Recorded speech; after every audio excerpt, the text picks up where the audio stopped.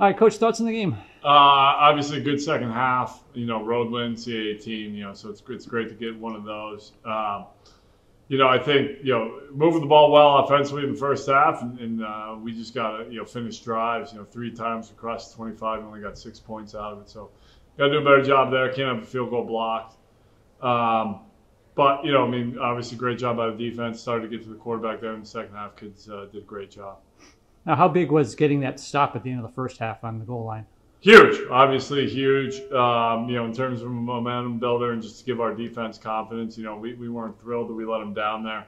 Completed some big passes on third down to get down there, and guys came up big. 2 years ago here we had a big goal line stand as well. So, he's huge.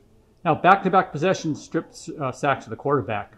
Again, haven't had those in a while. How did that feel? That felt great. And we know what those guys are capable of, our defensive line, and we've been challenging them for the last couple of weeks to be more active in the pass rush, and they really came through. Now, if they would have told you before the game you were going to win this game without a passing touchdown, would you believe it? As long as they said we're going to win this game, it doesn't matter to me. Thanks, Coach. All right, thank you.